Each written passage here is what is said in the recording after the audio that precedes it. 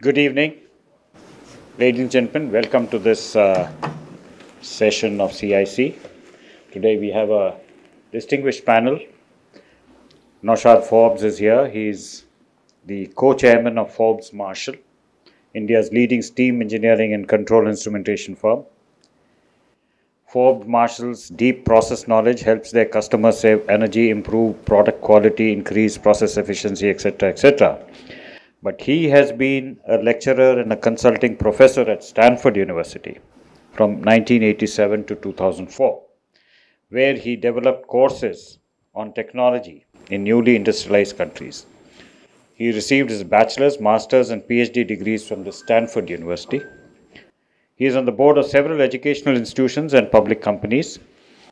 He is the chairman of Center for Technology, Innovation, and Economic Research in Pune. He has had a long career in the industry, and he is also an active member of CII and has at various times chaired the National Committee on Higher Education, Innovation, Technology, and International Business. He was president of CII in the year 2016-17.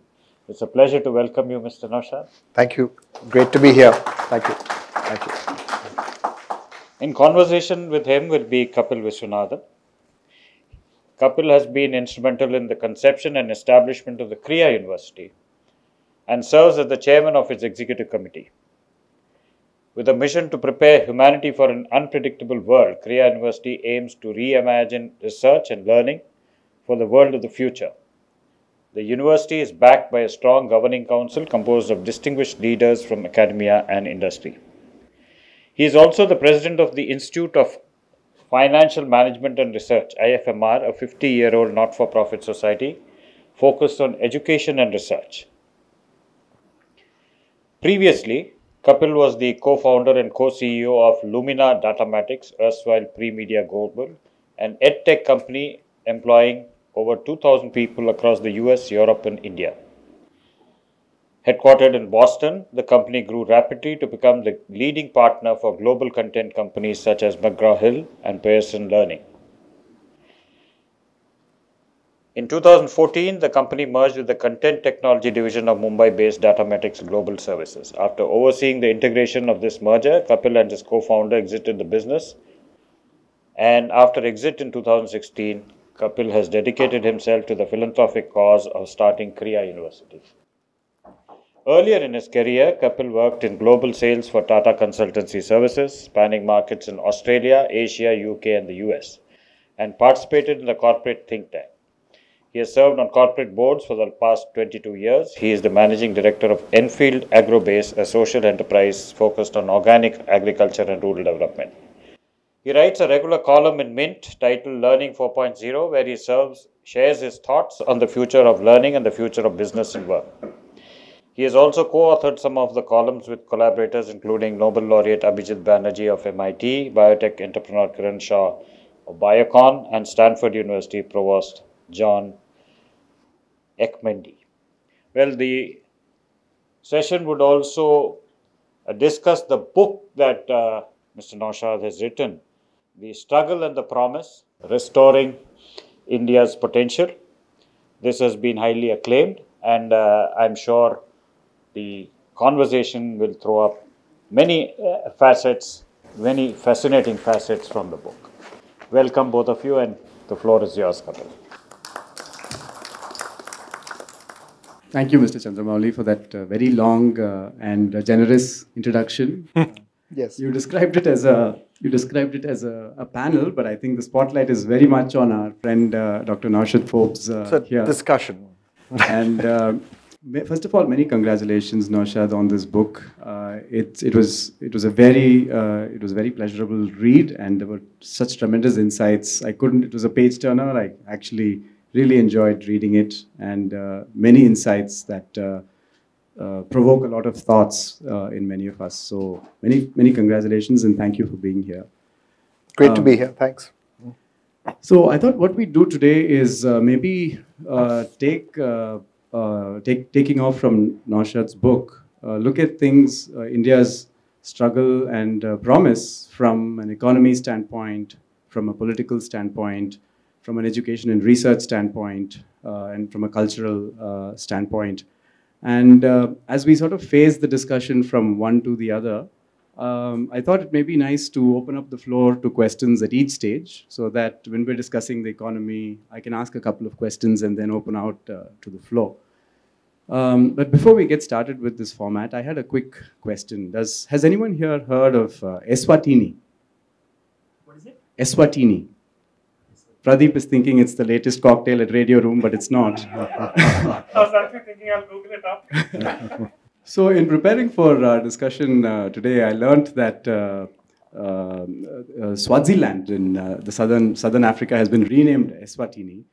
And the relevance of that for today's talk is that Eswatini is among 150 countries whose GDP per capita exceeds that of India's. Whether you look at it in BPP terms or in nominal terms, it's 120, 150 countries ahead of India. That said, Naushad, tell us why you wrote an entire chapter about why you think India can lead the world, given where we are. So, first of all, it's wonderful. It's wonderful to be here, I should start by saying that there's a family connection with Chennai, or Madras as it was. My father grew up here. He moved here when he was 6 months old and lived in Madras as it then was until he was, I think, 18 and went to college. And he has throughout his life always talked to us about Madras because I think many of his happiest years were spent here, and it was obviously a very different city then.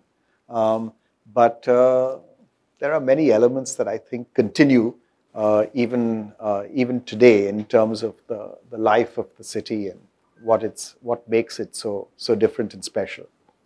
So I'm really happy to be here. So why did I? Well, let me first start by saying why I wrote the book, and then why I wrote a chapter, particularly on economic growth and our ability to catch up. My course used to really look at technology in developing countries, and I wasn't obviously the only one. The building of technical capability was an integral part of economic growth, and especially an integral part of economic growth in the long run, right? So how do you build technical capability? How do you build it over a long period of time? And how do you use that technical capability as a way to keep growing at the economic level? And in individual firms, how do you keep growing rapidly for decades? So that's sort of what the course covered. And as I taught the course, I would look at different countries. So I would always have the Indian experience in my head, but I would look at Brazil, I would look at Mexico, and I used to look at particularly South Korea and Taiwan. And these were sort of the 4 countries that I had always compare what we were doing as a country with when I first started teaching the course. At that point in time, China was not on the stage, actually, as an industrial country. It was just starting in the 90s to emerge as a rapidly growing country, but a rapidly growing country based largely on agricultural development. Certainly through the 80s, as the Deng Xiaoping era sort of rolled out, the reform era rolled out, it was largely agricultural reform that drove the Chinese economy forward in the first 10 years of its opening up. And then things started to change in the 90s. And certainly by the last time I taught the course, China was a new entrant into the course as a place to learn from in terms of how they systematically build technical capability.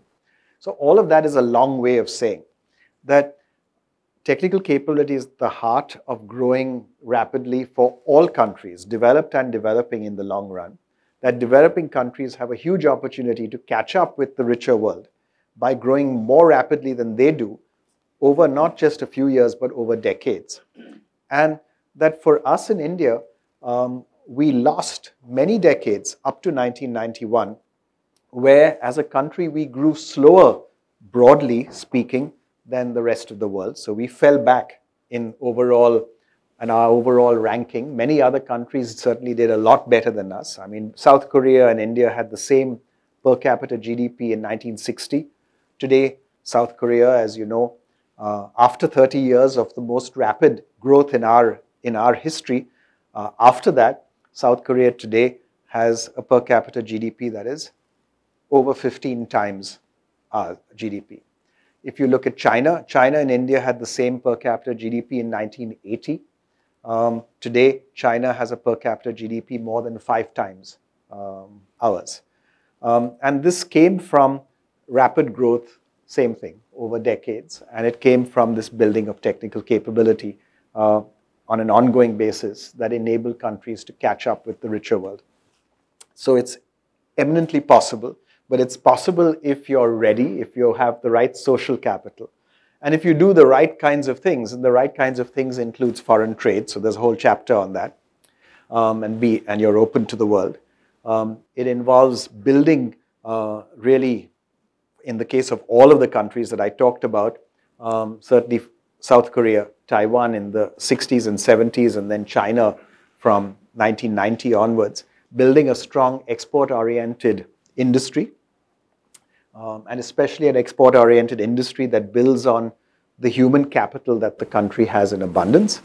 And it involves actually the state playing a varying role in the development experience of these countries. In South Korea, in Taiwan, it played a very important role. In China, it continues to play a leading role.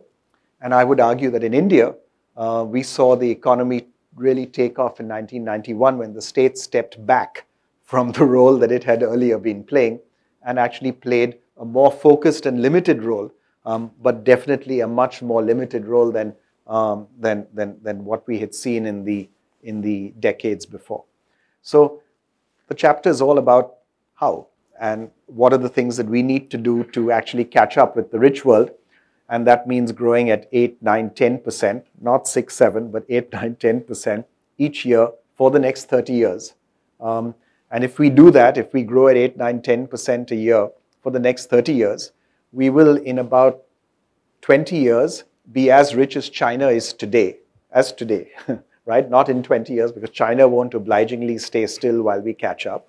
But we'll be as rich as China is today in 20 years.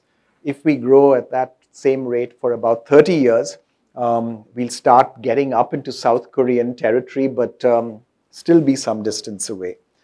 So we've got a long way to go, and it's going to involve rapid growth for decades. And technical capability is going to be at the heart of that story, but it's what we have to have as our goal and objective as a country. Well, let's hold a good thought. Pushing you a little bit on technical capability, Naushad, when you paint a picture of an economic growth driven by investment in manufacturing and R&D leading to greater quality of jobs. And when our mutual friend, Dr. Raghuram Rajan, was here a few months ago at the same CIC, he painted a picture of economic growth that was not services-led. Services-led, education and healthcare in particular, and not so much let the Chinese make the Ganesha idols, is what he said. Let's focus on education and healthcare. So is that, do you see that as a contrasting view, or do you see that as just a different paint on the same sort of approach? So I think it's no, I don't think it's the same. It's the same product in different paint. I think to me it's an and question, not an or question. I think for India, we need the number one way in which countries catch up in their early years is through changes in employment. That the archetype is people moving from employment in relatively low value-added agriculture into relatively high value-added manufacturing, particularly manufacturing. In our case, that's the shift has happened, but it's taken the form of people moving from relatively low value-added agriculture to relatively high value-added services, and to a great extent, informal services. So to give you an indication of how powerful this is, think of the reverse. As you know, during the pandemic, we saw a lot of reverse migration of people. Much of it, fortunately, temporary. But about 10 million people migrated permanently from urban to rural India. And we've seen an increase in agricultural employment of about 10 million in these last 2 years. This we should see, by the way, in my opinion, as a great failure, because we're not a country that needs more people working in agriculture. We have, if anything, too many. We need to free up many people from agriculture and move them into more productive occupations. My back of the envelope calculation says that the 10 million people moving from urban employment, even in informal service sector jobs, fairly poor quality jobs, to agriculture, cost us about 1% of GDP, right? And you can work out the numbers. If you take about 10,000 rupees a person, multiply it by 10 million, do the math, it comes to about 1% of GDP. That's a very big number, right? And if you have the exact reverse taking place, you will add 1% to GDP. So if we can move 10 million people every year from rural India into urban India, in whatever jobs, right, we will add 1% of GDP. Second, in the economic survey a few years ago, there was a striking fact. It said that if all of Indian employment had the same productivity as we have in our modern manufacturing sector, so we have about 400 million people employed in the country, depending on whose data you use, but 400 million people employed in the country. If all 400 million were as productive as the 30 million people that we have in manufacturing, right? The number was that we would have a per capita GDP that matched South Korea's. So in other words, we would have a per capita GDP of $35,000 a year instead of $2,000 a year. So that's the kind of impact that moving people from relatively low value-added occupations to high value-added occupations has. Now, how do you do it by the million? And this is where I have a different view from Raghuram Rajan's. Is there a role for services? Without question, there is.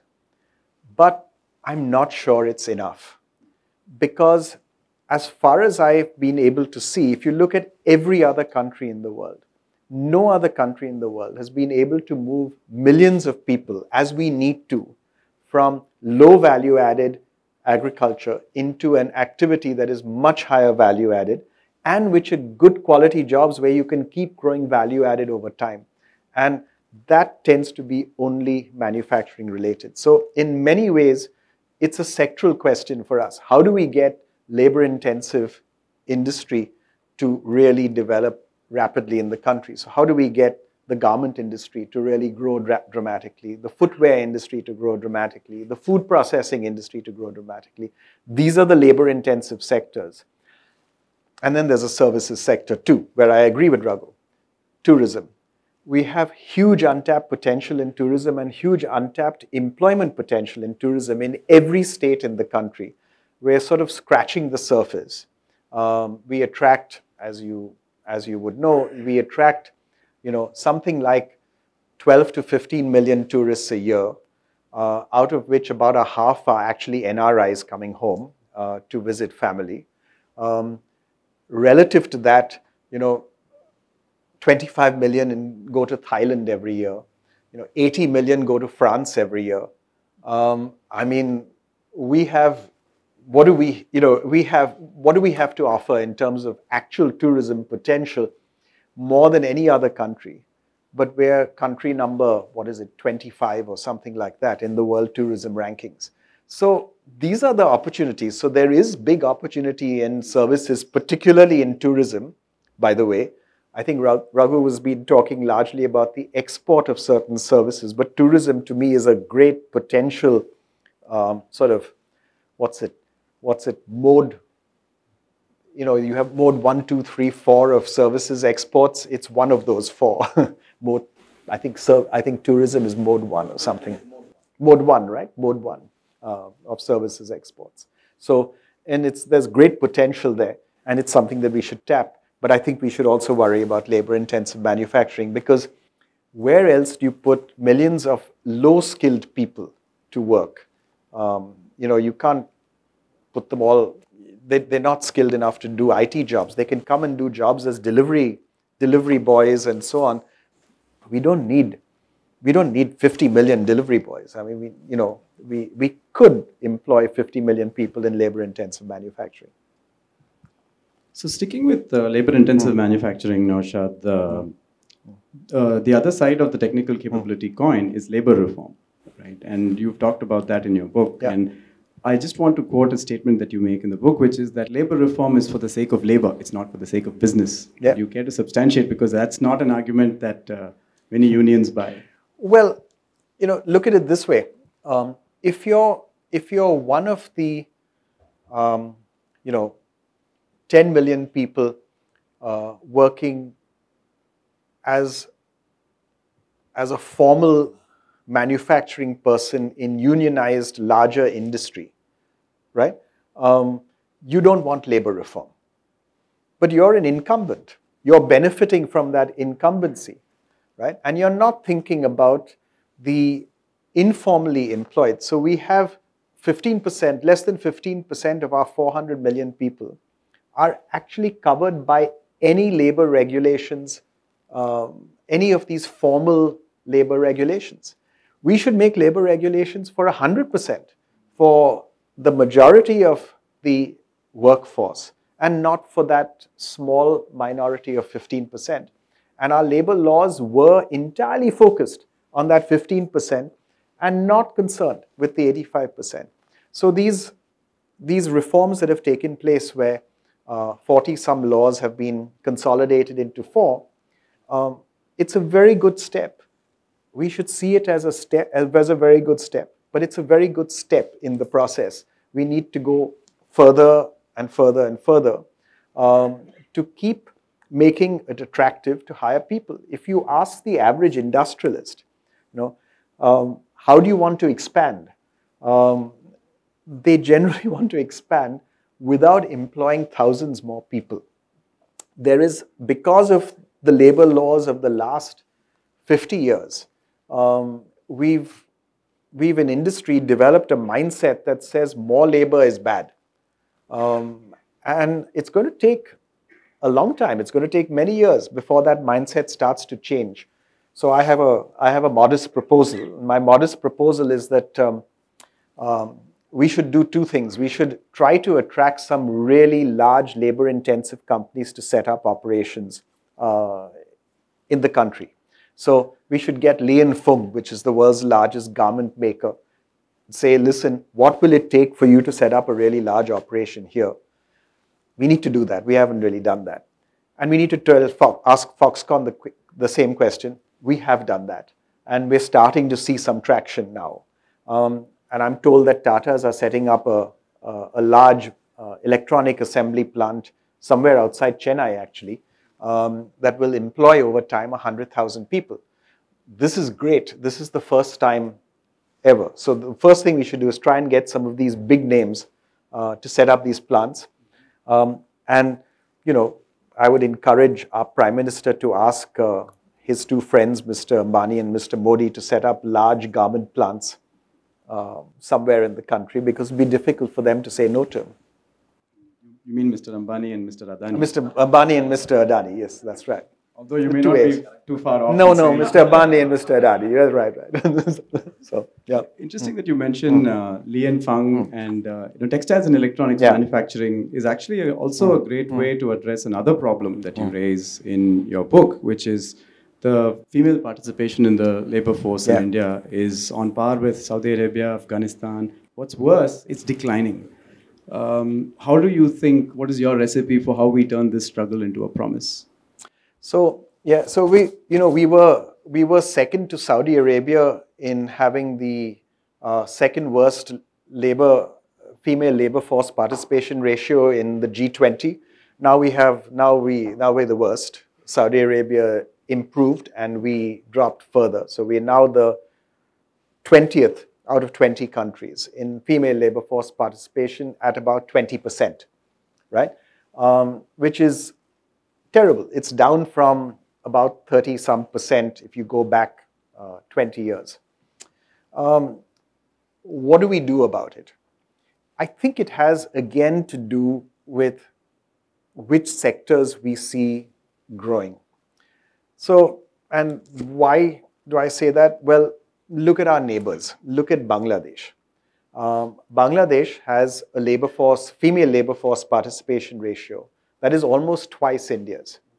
Now, this is Bangladesh, remember, a Muslim country. Yeah? Supposedly more discriminatory towards women. But Bangladesh, look at the data. More than a female labor force participation ratio that's almost twice India's, right? Where does it come from? The garment industry. It has a booming garment industry. The garment industry employs 4 million people. 80% of the 4 million are women. Yeah? So it brings one back to, I think, the same point again, which is that labor-intensive manufacturing, when correctly done, has the potential to address many issues. And one of the issues will be female labor force participation. Sure. Shifting gears a little bit to free markets.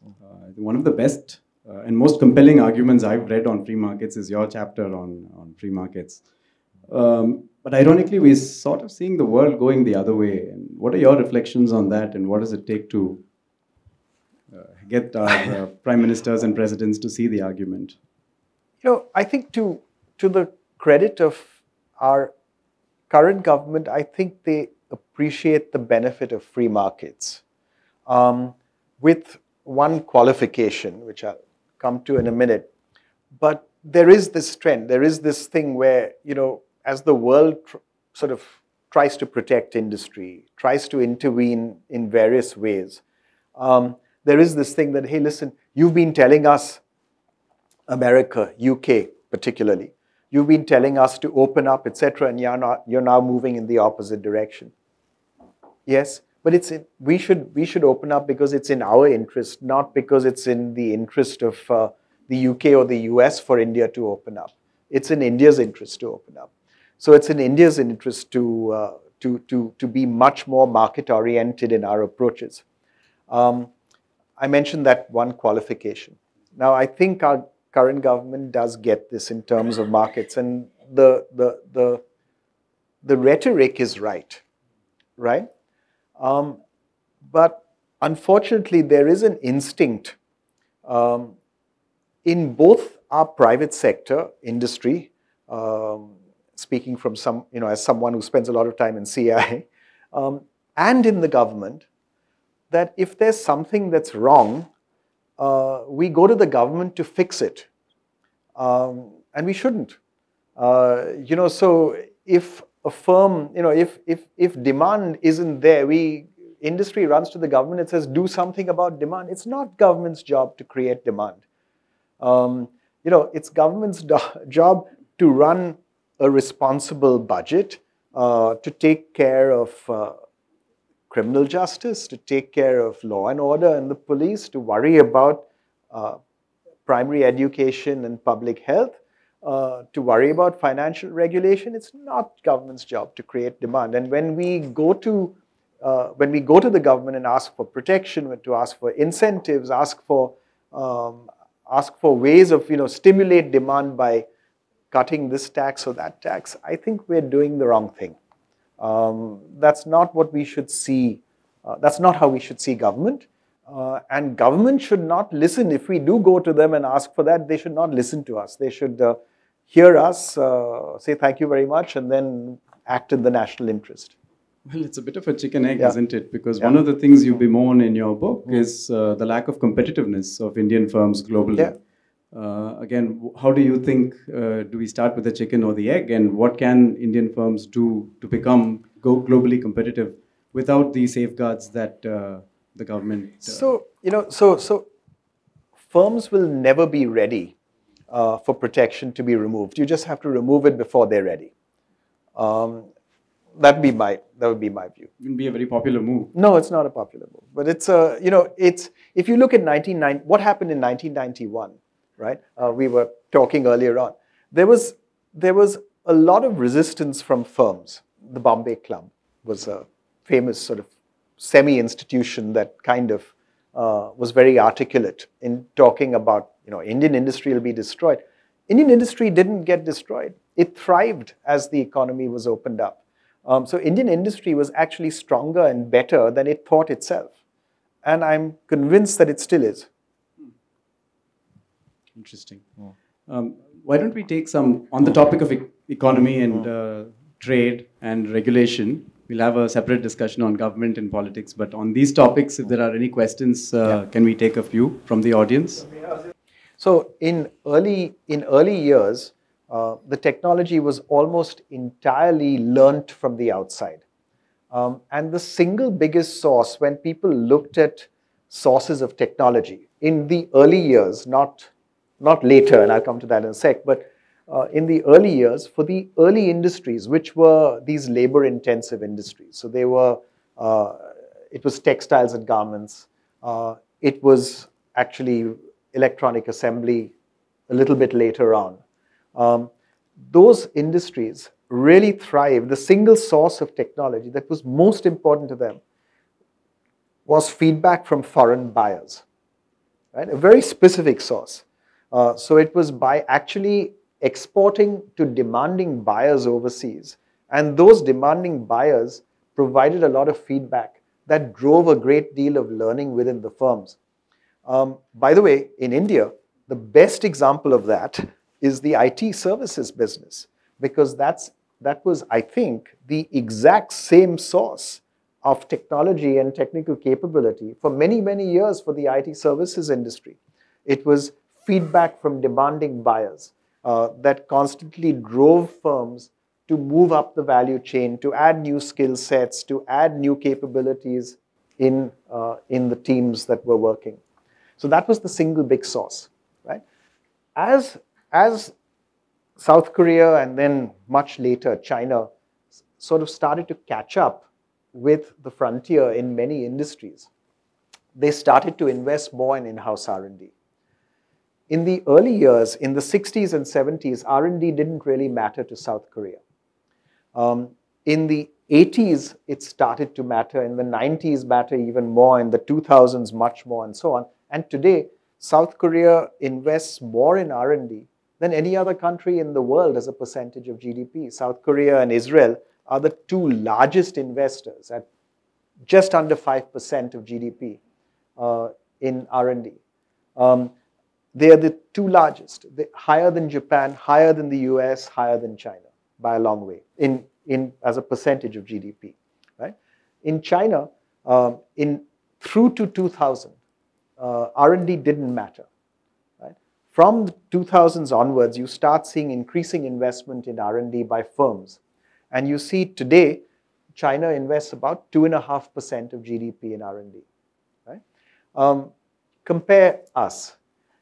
In 1980, our investment in R&D was quite similar to South Korea's.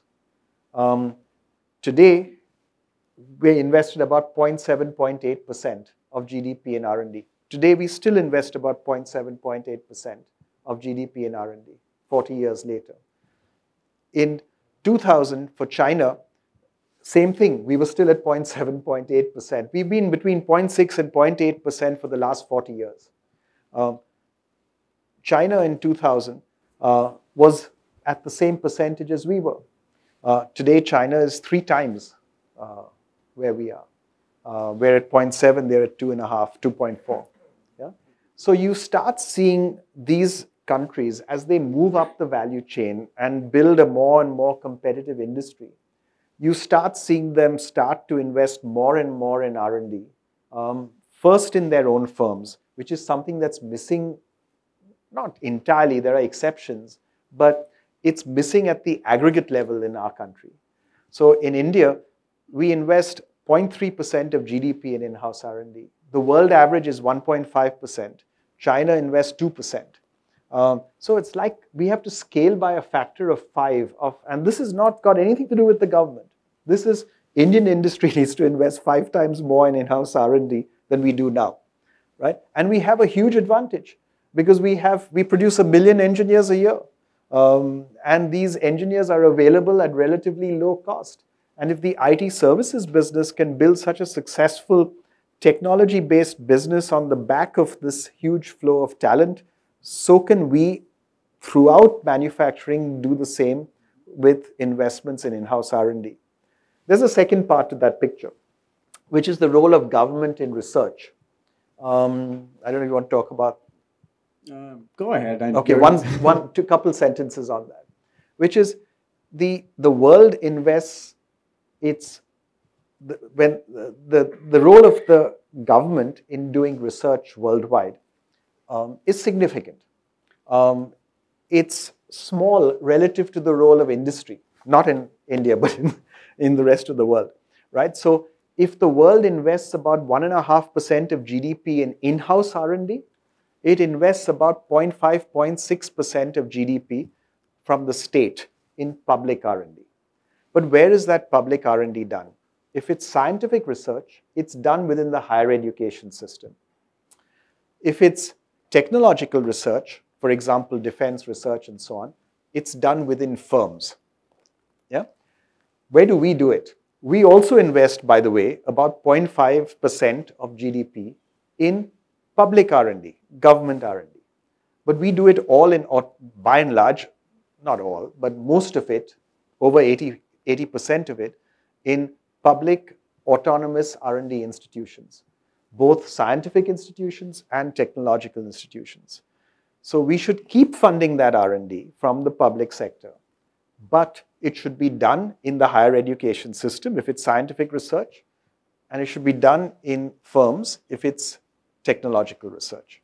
So that's sort of in a sense, the picture, and that supports, that work then supports firms moving up the chain and doing more R&D because of the research being done, scientific research being done in the higher education system. You end up with better talent coming out from the education system, which is then available to firms for our own R&D work. Because of the research, of the technological research being done in firms, it helps firms invest in new technologies that maybe are longer term and need bigger tickets, that provides an incentive for firms to do more R&D. So, yeah. Sorry, that was a very long answer to a question. I'll try to be better at it. Okay, well, yeah. We'll come back to you. There's one behind you, and then we'll come back, Mohan. I had a question, Mr. Forbes. You talk in the same breath about research, development, technology, and labor-intensive industry, right?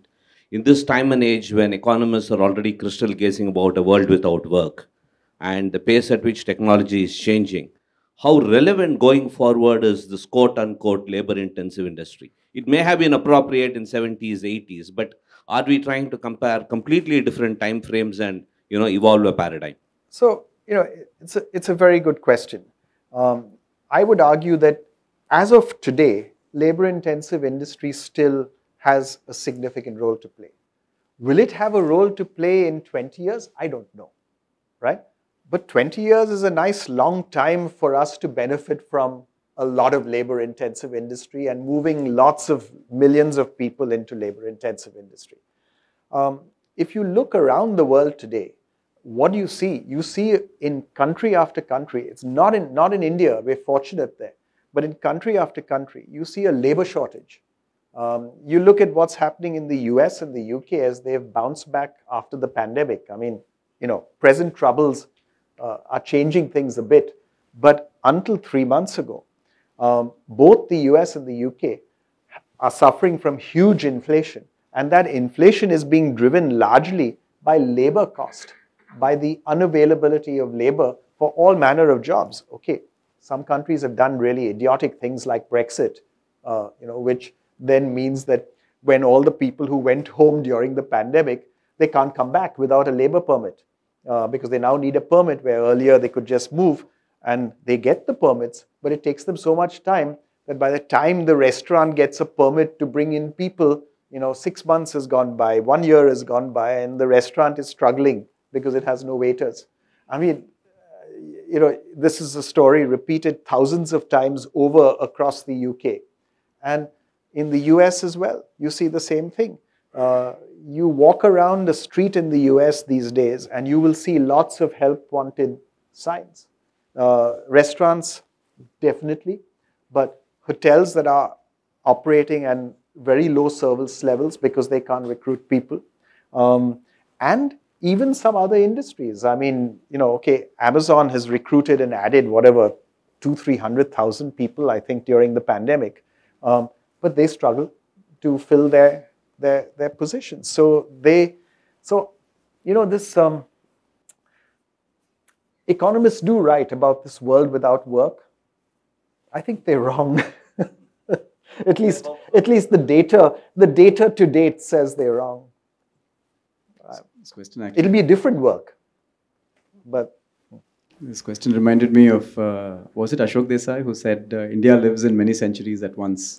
Manmohan Singh. Manmohan Singh. Yeah. So I guess there's sections of the population for which, or sections of the industry for which. But anyway, sir. More skilled occupations. The number is formidable. According to the agriculture statistics, there are 144 million agricultural laborers without a square inch of land. 124 million small farmers.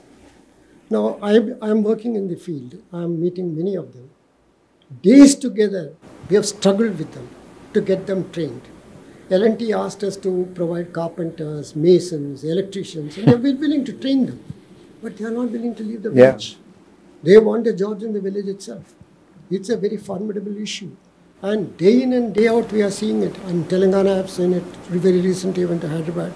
In Tamil Nadu, I'm seeing it. In Varanasi, we have got some projects. I'm chairman of a foundation here. But they are not willing to come out of the village. In spite of the fact some of them are educated. Still, they do not want to come. That's a big issue which we are facing. And as far as the women's participation is concerned, you're right, it's about 18% now. It was 32% some years ago. Now it has come down to 18%. One of the reasons they say is because the girls are now going to schools and colleges, and earlier they were also working, and they were taken into account for calculating the labour participation rate. So the government of India brought out this self-help group schemes. And with that, I believe almost 50 million women are employed, somehow or other. Whether they have taken into account in the labour participation rate, I do not know. But the point that you have made regarding using these people for purpose of developing tourist spots, that may have some impact because but that requires some amount of education, some amount of knowledge, knowledge of history. So this is and I mean, I've been in finance ministry for several years. I was earlier in the DEA, Department of Economic Affairs, when Mrs. Gandhi was there. Then I was Revenue Secretary. Then I was in Commerce Ministry. I don't think any chief economic advisor has paid attention to this problem of rural labour. I haven't come across any economic survey dealing with this problem. They might have touched upon it, but they have not dealt with its spirit. So I had suggested in one of my lectures very recently that there should be a special mission. How do you transfer labour from the agriculture sector to more paying occupation within the district itself? There can be a district planning for this purpose. But the government of India should take it upon itself. There are many missions they have got. One of these missions probably may be more productive when you transfer labour. It can easily be done and without much of an expenditure. I think people like you who are in constant touch with the ministers and all, you should give this idea that they should work on it separately as in a mission mode to get agriculture labour trained and try to employ as many of them as possible within the district itself. You know, Yogi Adityanath has done a good job. One product for every district. He is trying to promote the product in which the district is capable of producing. So that way, a lot of people can get involved. So I thank you. I fully agree that education and training is the number one way in which one can actually include people in the modern economy.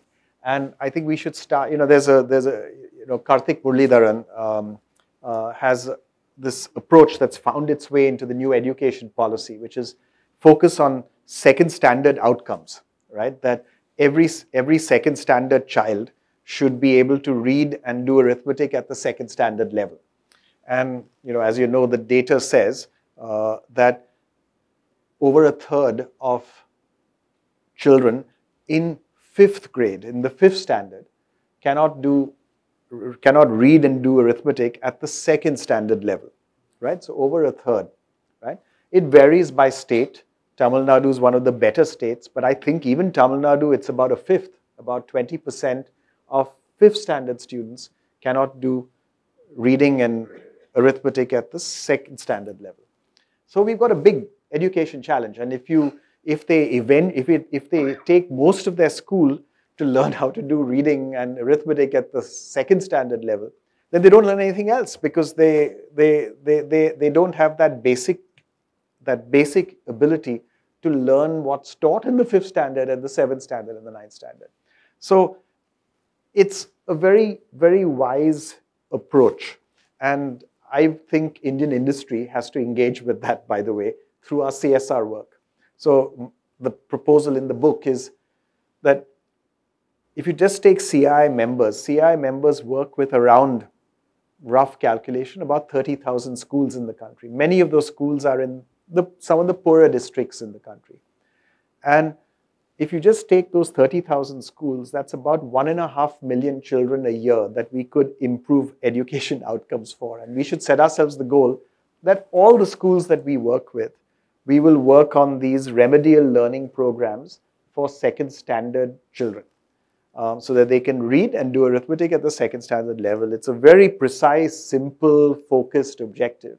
And I think it would, in a single stroke, do more for inclusion in the long run than almost any other measure that one could take. So I mean, that would be my proposal. Is a very sort of simple proposal for education. On the movement of people from agriculture into industry, I agree 100%. And finding ways of doing that, I think we'll end up coming back to labor-intensive manufacturing, because that's the kind of job that unskilled people can do. So what I was saying, Yeah? that we go to the villages, we have tried our level. Oh yeah, to get people to move. Where Well, vacancies are there. but you know, L&T wants to take, Hindustan Construction Company wants to take, okay. any of them want to take, So but the people don't want to move. So the single biggest source of employment creation in the last 30 years has been the construction industry. That's the names that you mentioned. So the construction industry. If you take the construction industry, I think there's something that we have to do that goes further. And this is sort of learning from the pandemic, right? As you know, employment in the construction industry takes the form of cascading contracts. So an L&T doesn't employ labor, and at least not by the thousand. And L&T employs various contractors. They break up the job for building a bridge or whatever into a whole lot of pieces. They award those pieces to different contractors. Those contractors in turn employ other contractors to do various jobs for them, who perhaps then employ labor contractors who actually hire the labor. So you have a 3 or 4 tier system of labor contracts, which finally works its way up to the prime contractor, an L&T or a Hindustan Construction. Yeah. So I think we need to do something better in terms of labor conditions, actually, and do it on a voluntary basis. We're trying to do something through CI in the Western region from the pandemic, where what we did was we tried to get firms to come together. Now we're trying to get a big construction firm to join. That's the challenge, because that's where it would really have impact. We're saying, provide some basic minimum protection to the individual. So provide healthcare benefits, so health insurance for the person and their family, immediate family. Second, provide some decent housing, like a dormitory, etc. Because many of these construction contracts, L&T for its people will provide housing. But these are not L&T employed people. These are the contractor who's working for a contractor who's working for a contractor who's working for L&T. So they are usually, you know where they stay. They build their own hutments and they stay somewhere near the construction site, right? And so can we provide some basic minimum housing? And third, can we provide some kind of unemployment insurance, not for a long period of time, but maybe for 3 months. So that if for any reason the person loses their job, they're provided with unemployment insurance for three months. The estimate that we have is that doing all of this could be done for about between 3,000 and 5,000 rupees per person per month. It's not small. If you want to do the unemployment insurance and the housing, it adds about 2,000 rupees. Otherwise, it's about 2,000 rupees for the health insurance, 1,500 to 2,000 rupees for the health insurance alone. So it's not small, but if we did that, I don't know. I think you'd find people move. I think you'd find people move. There are two questions. One is borrowing from what you mentioned about and audits. One relates to internal migration in the country. Yes, we are working on this. Just mentioned this. In addition to what measures you have just indicated, are there other measures which you think government should take to ensure that internal migration in the country increases? Today it's about 10%, much less than most of the countries. So unless we are able to do that, probably you won't get the kind of dispersal of agricultural or non-agricultural wage laborers in the industry, that it will not happen. So in addition to what you just outlined, are there any other measures which you think, from your experience, are there other measures which government should take? That's one. Second, you will obviously talk about infrastructure, where there has been so much of shortfall in various areas, and there are reasons for that. Investment is probably one of them, but safety of investment and the legal framework of how to ensure that there is equality in contracts and commercial disputes getting addressed in quick time. These are some of the things which come up there. Are there any other items which you think are required to be done in infrastructure? Because unless that comes in, all other things which you are talking about may not materialize. So, two things that I would say. One, we need to look at FSI regulations in our cities. Why? Because today, when people migrate into cities, where do they stay? You tend to see slums come up. And these slums are all, because people who live in slums, it's not that they're unemployed, they have jobs. But they live in slums because they do not have access to decent quality housing near where they work, right? So we have to do two things. One, how do we create better quality housing for people nearer where they work? That's really an FSI question, because our FSI regulations are amongst the most stringent in the world. We have FSI numbers that are amongst the lowest in the world. 1:1 is a typical FSI, maybe 2:1, maybe in a big city 4:1, right? You take a Hong Kong FSI of 25:1. You take New York, I think it's 20:1. That's the way in which you actually build dense cities where people have decent housing that can house people near where they work. There's a second thing that we can do, which is entirely an infrastructure question. Fast trains. One of the best books on development is a book by a British sociologist named Ronald Daw on Japan, and it's called Shinohata, and it's about the development of a small village, and he went and spent, a couple of years living in this village in the 50s, and he goes back in the 60s and spends more time there. And in that 50s to 60s decade, a bullet train starts from Tokyo that goes past the village and near the village, and life is suddenly transformed for that village. Hitachi establishes a factory in the village, and people are able to move around. And all of a sudden, the village goes from being this somewhat remote rural village to being a suburb of Tokyo. And the economy transforms. And it's suddenly, so the village becomes urban, almost at a stroke. And the occupations of all the people in that village suddenly change.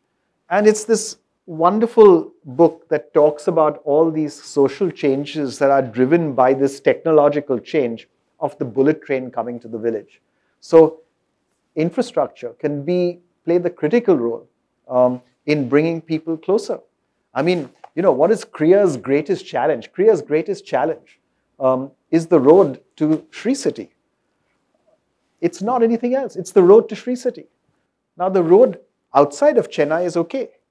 The road to get to the road outside of Chennai is a pain in the neck, right? It'll take you an hour to get from the center of Chennai to the outskirts of Chennai before you get on the road to get to Sri City. So, if we improve that, right, it's suddenly more accessible to get to Sri City. So, we have infrastructure issues that are very direct and very directly the responsibility of government, it seems to me. Local government, state government, national government. And the same way, I think FSI can play a big role in enabling the development of denser, more productive cities. Those would be two things. I'm sure there are other things that we would have to work on and do as well. Road formation and access to markets is a massive effect, as we've seen repeatedly. You mentioned the FSI, and that made me think of one broader point. It's not popular, by the way. I mean, I know I've made this argument, and one of my closest friends is an industrialist in Bombay who is he's known for his environmental commitment, and he thinks it's a horrible idea. So this is actually related to my question. It's a broader question on, I mean, your narrative of how India can overcome its struggles and live up to its promise is premised on what is today almost an erstwhile economic model of infinite growth that ignores the sort of sustainability point of view. So the whole book is silent on sustainability, and I just was curious what your views are on sustainable growth and development. So you're right. It's a big gap in the book, and I thought about it, and I just figured that I'm not. Well, now, as of today, I'm definitely not the one to write it because I don't know enough to write something valuable on sustainability. I would say only one thing about it. I do talk a lot in the book about state capacity and about us having fairly limited state capacity. And given our limited state capacity, I think in every area, including sustainability, we should seek those solutions that do not place a high demand on state capacity. So choice of technology is a high state capacity demand, right? But there's a low state capacity thing that one can do for sustainability, which is carbon taxes. So carbon taxes can play a big role in driving sustainability and development in a very sustainable direction in a very low state capacity way. So that's the one comment I'd make. But you're absolutely right. It's a gap in the book. Sure. Yeah. Well, your comment about state capacity is actually a good segue for us to shift from economy to government. And I agree with the point of view that you've taken in the book, which is that in the Indian context, the government should do less but do better. What it does, do fewer things but do them better. But do them better. But your argument is premised on the fact that state capacity is not adequate.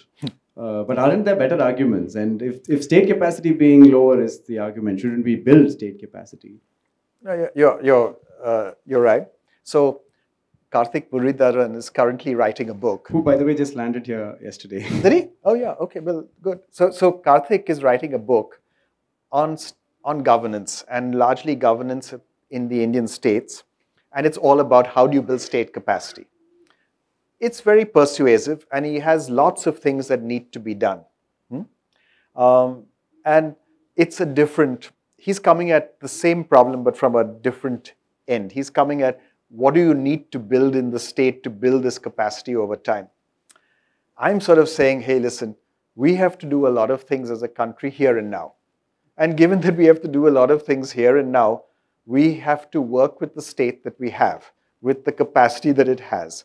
So let's design our policies so that they'll work here and now with the limited state capacity that we have. So I'm making a somewhat short-term argument. If we build state capacity in the long run, wonderful. I'm happy to revise my view.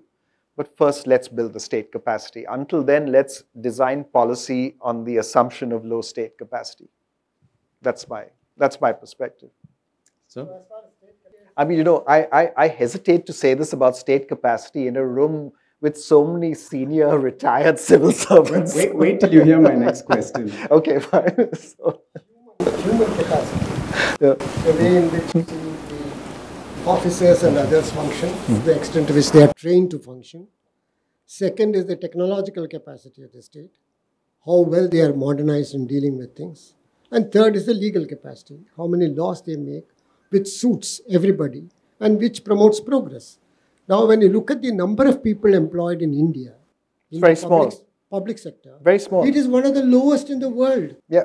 And what are we talking about state capacity? We don't have many judges. We don't have policemen.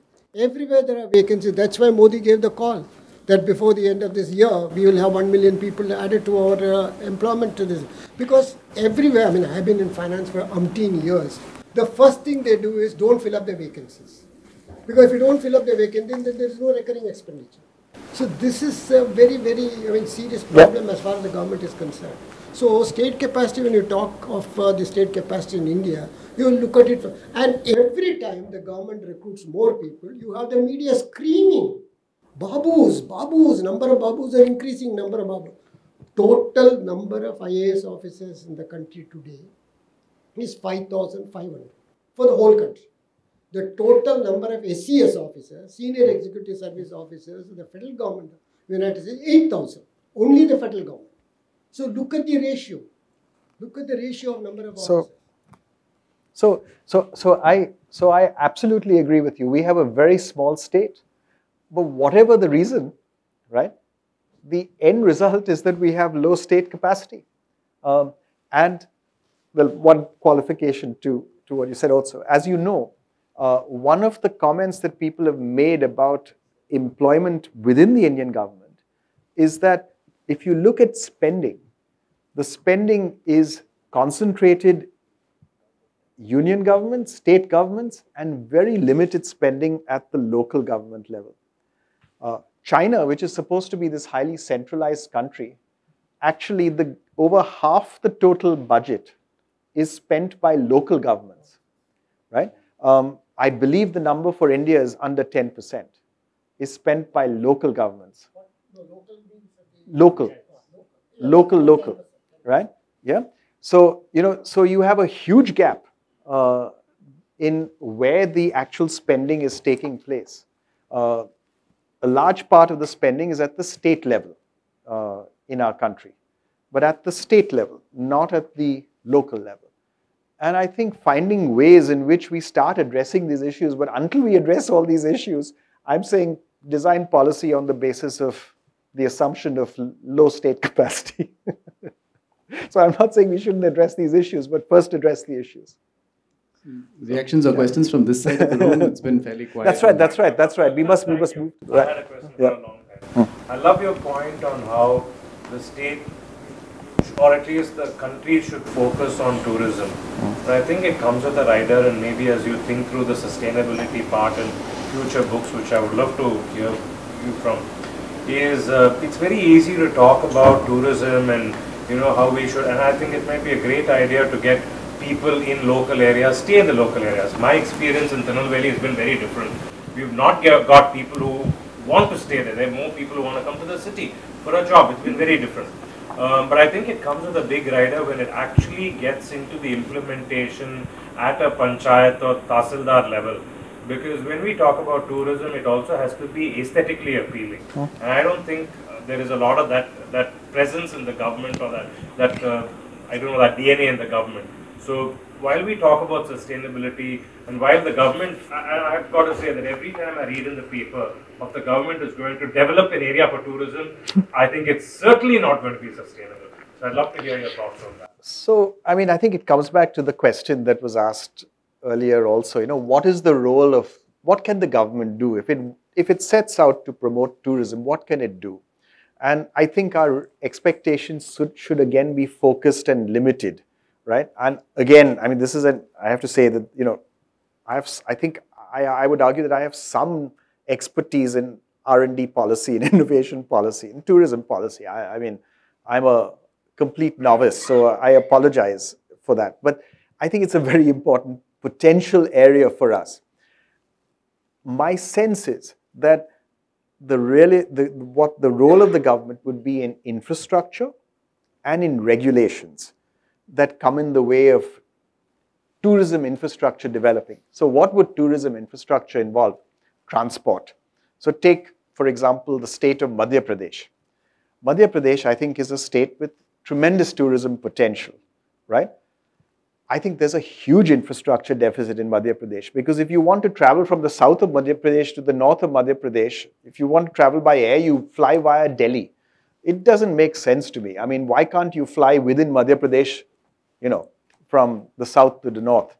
So there are many such examples, right, where we need to, if we are serious about tourism, then we need to ensure good connectivity, good road infrastructure, which is improving significantly, right? But that also includes then getting into and out of cities, right? It involves then probably regulations on who can start hotels and where and how and where can they be run, and maybe we need a sort of hierarchy of regulations so that cheaper and smaller hotels do not have to comply with all the regulations that someone setting up a Taj or a Hyatt have to comply with. I mean, maybe there are ways in which we can think of how the various pieces that make tourism happen and make tourism attractive. And then I think we should worry about security issues, certainly in some parts of the country, in terms of them being attractive tourism destinations. But I mean, we have everything else. We have all the stuff that others try to manufacture and create. I mean, Singapore, some years ago, decided they needed a nightlife, so they created a nightlife area. I mean, the government did. They redid this whole area along these two rivers and created a nightlife area and said, this is and it worked, right? That's not the way we should go about doing things. We should enable people to set up that nightlife area. Sorry? New York Zoo has got a Kanakis, which is a very famous game sanctuary in Madhya Pradesh for tigers. Good, but then you should be able to reach it. New York it is Huh? Yeah. Yeah. So this discussion about per capita, whatever you do in India, if you reduce it to per capita, we are in a serious situation. Yes. Because the denominator is not in your control at all. It's about 135 crore, you have to divide it by 1. He's trying to give you the mic, huh? I can hear you, but I don't know, maybe the... Okay. So, I mean, what do we do about it? Focus only on the numerator and whatever metrics that you want to focus and ignore the denominator, because you can only control the rate of growth of population. You can't reduce it. So this is the problem that we are facing. Is there a solution to this? No, I think you have to do both. You have to look at the absolute, and you have to also look at the per capita. Because at the end of the day, that says how wealthy is the average Indian, right? I mean, we have to look at per capita.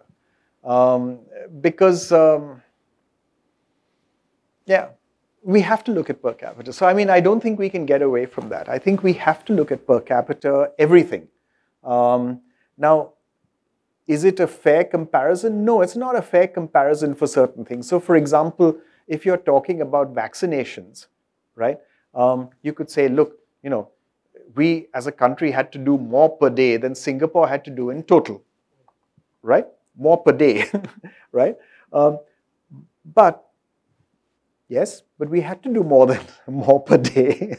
So per capita still is a metric that matters, because at the end of the day, doing better than Singapore, big deal. We haven't succeeded in protecting the population. The only way we succeed in protecting the population is when we actually achieve what we have to do per capita. So I think we have to do per capita.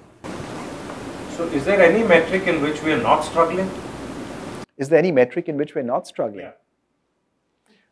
No, I mean, there are obviously many metrics in which we've done very well, and I talk about them in the book. So, for example, in the last 30 years, India has been one of the world's 10 best performing economies in terms of, by the way, per capita GDP growth, right? So if you take per capita GDP growth, we've been one of the world's 10 best performing economies for the last 30 years, right? Not for the last 5, but for the last 30 years, right? Including the last 5, right? We have to be, that has to be our minimum, right? That in the next 30 years, and almost everyone says that in the next 30 years, India will continue to be one of the world's 10 best performing economies. I'm making the argument we should be the world's best performing economy, not just one of the 10 best performing. Yeah. There's a question at the back. Yeah. John? Yeah. Is there any distinction between sort of a sensitive struggle and an insensitive struggle? Do we have the real struggle here? Are we sensitive towards the struggle and the promises thereof? Because you were mentioning about a little bit about the stall projects in the local bodies, which hamper the growth. I'm not sure I get the question. What do you mean in terms? The question is very simple. Is the struggle which we mean is sensitive or insensitive? Sensitive means all the people come together. Well, but I mean, I would argue that I sympathize with where you're trying to go. But I guess I'm saying we should not wait for all the people to come together. We should say, how do we achieve our desired objectives regardless, right? So will we achieve that in as nice a way as we could? Maybe not. But I think the needs that we have are, how do you grow really rapidly? How do you create wealth that then gets spread across? How do you empower and include as many of our millions in our growth and development? How do we do it in as sustainable a way as we can? I mean, all of these are the big questions. And sometimes in answering some of those big questions, yes, we tend to stamp on some of the details, and then we have to go back and fix things that we've stamped on and messed up. But I think we should get on and do it and then go back and fix them. To give you an example again from Bangladesh, Bangladesh, as you know, came in for a lot of justified criticism for its labor situation, working conditions, right? For people in the garment industry, right? They had terrible safety, a terrible safety record, terrible accidents that killed many people, that hurt many more people. I'm not in any way arguing for any of that, right? But I am saying that, some of the regulations, right? Safety regulations, you don't compromise on, right? But maybe hours of work, women can't work after dark, all this stuff. Yeah, maybe it's a nice thing to have, but maybe some of those things we have to live with and simply get on and put millions of people to work first. And then you look at what's happened in Bangladesh now, there is increasing focus on cleaning up their act, on improving safety in the garment industry, on improving working conditions in the garment industry, because they're being driven to do that not by the Bangladesh government, by buyers who are under pressure from their customers that if they don't clean up their act, then they'll boycott them. And so they're cleaning up their act and improving safety in the industry. But first, they've created these millions of jobs. So that's the In the last 30 years, India has grown at the rate of about 6.2%, average rate of growth, not compound rate of growth. And in the case of China, it has been 8.5. So people ask me this question, don't you think that this difference of 2.3% is a price we have paid for democracy and freedom? So I said, yes, one could say that, because if you look at the Chinese way of conducting their business, it's not the way we have conducted the business in India for all these years. And secondly, there is one big difference between China and India, because every state has got its own different kind of outlook on development. Only now there is a competitive spirit. UP wants to become a $1 trillion economy, Tamil Nadu wants to become a $1 trillion economy, Maharashtra wants, so they are competing with one another, which is a very good thing now. So as far as India is concerned, we have to look at it from the point of view of the dynamics of the situation here. And this government is, of course, being criticized very badly for centralizing everything and making everything uniform. But we have to look at it from a different point of view. We will never be able to achieve that rate of growth which China achieved in the last 25, 30 years. Maybe slightly improved rate of growth we can have, as I said, if we go in for more and more technology and more R&D. Foxconn, I was reading a book, Dying for an iPhone. If you have come across that book, it's worth reading it. It was written by 3 authors who probably worked undercover in Foxconn factories. Foxconn secured 36,000 patents across the world. And it keeps on buying patents from other countries. And they use it at the opportune moment. And secondly, if you read this book, Dying for an iPhone, it is really heartrending how Foxconn works. 1 million people they employ in China. And a large number of students between the ages of 15 and 17 who are called in as apprentices are made to work for 12 hours. For 3 weeks, they are not even given 1 day off. And their salary is half the salary paid to the other people. And this person has to work only putting a screw on the iPhone. 12 hours, he just puts a screw on the iPhone. I don't know how they work in India, maybe slightly different. So our system can definitely not be able to produce that rate of growth as China has produced, however much we may try. I mean, I've been in government for nearly, how many years, 37, 38 years. I don't agree. The reason I don't agree, is because if our expectation of the Indian government is the same as the expectation that Chinese have of the Chinese government, then we will get this differential rate of growth. We should not expect the same from the Indian government, right? So the Chinese government will play that role. They decide which industries are the right industries to invest in. They decide where that investment should take place. They decide how much R&D and subsidy and so on should go into different sectors. We shouldn't do any of that from the Indian government. That should be private initiative, right? And the role of the state then is a different role here. And if the role of the state is different, and we recognize that that role of the state is different, I think we have the chance to match China's growth rate without wonderful state-led initiatives.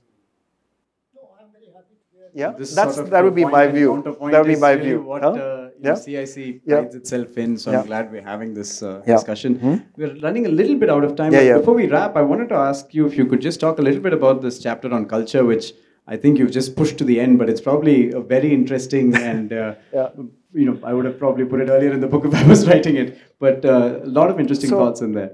So I got feedback from 2 people who said, well, you should put the culture chapter and the politics chapter up front.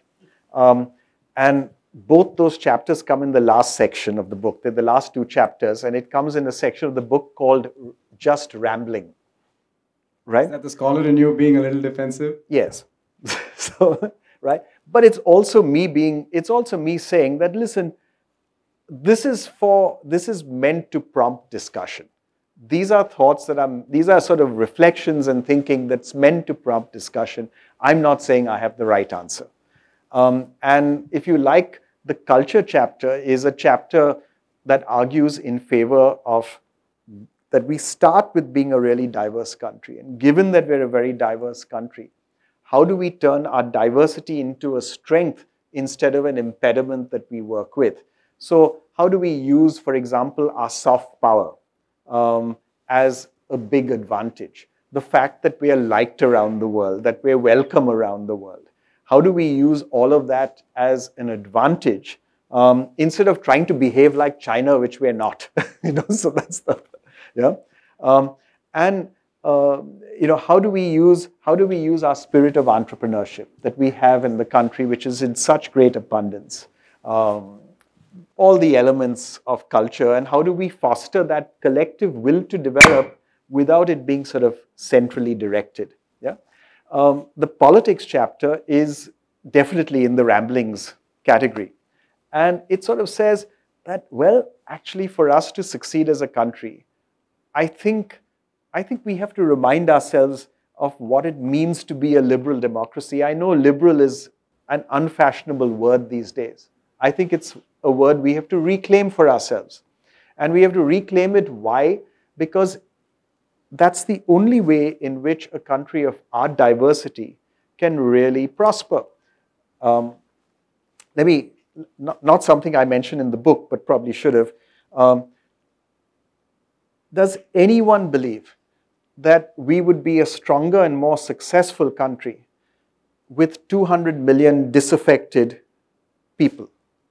No chance, right? So we have to think about social cohesion issues because that's essential to our development in the long run if we have any aspiration of world leadership and of being a leading power. Simply because, one wants to mistreat the Parsis. We don't matter. We're not even in the round-off era, right, of the population.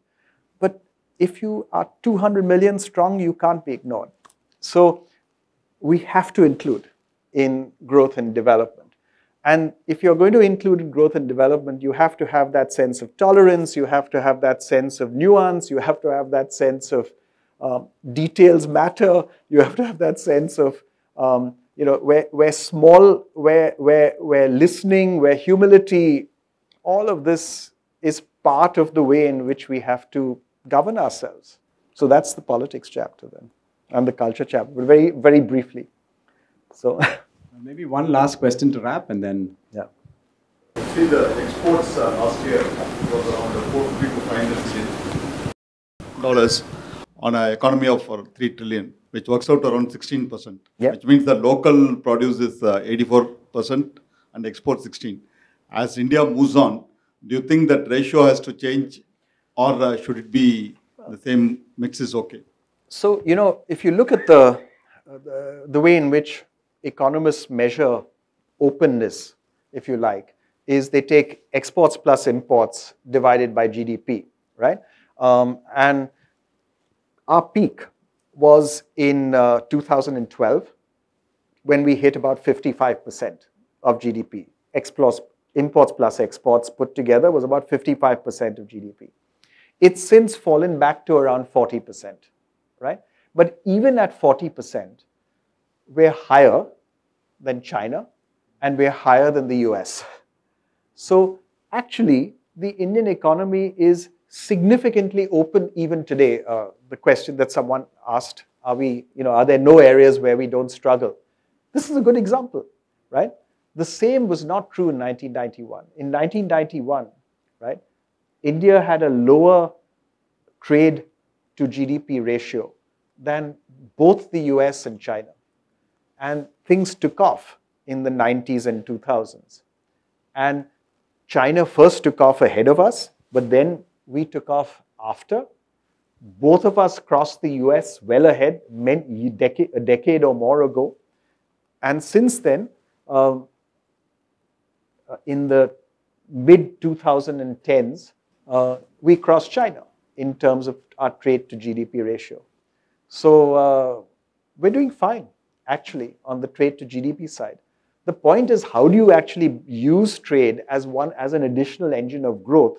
And that probably means it'll have to actually rise even further for a period of time because we have that potential to actually grow trade even further than where we are now.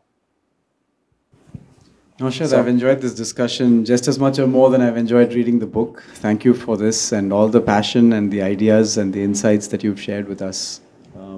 So over to you, Mr. Santamalli. Thank you for that fascinating discussion. All the promises in the book, so please do read the book. The struggle that we have been having is keeping to the time. So yeah, I know. I'm sure. Please do read the book. I have read it, and it covers a lot of ground that.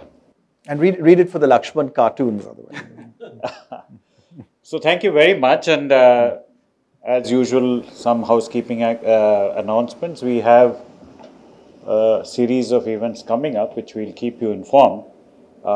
Next week, there would be one on Kautilyanomics. This is by an American-based economist. We will send you the details soon. And after that, we have one on the conservation of lions. That's also an interesting topic which is coming up because the author promises to discuss about the introduction of the cheetahs from Africa. So that's a topic which will be extremely topical and also interesting. So thank you very much, Kapil, for conducting this session so professionally. Thank you, Naushad, for coming down and enlightening us with. I'm sure the conversation can go on, but in the interest of time, we have to call it a close today. Thank you very much, all of you, and thank the audience for actively participating. We hope to see more and more of you in the coming sessions. Thank you very much. Thank you.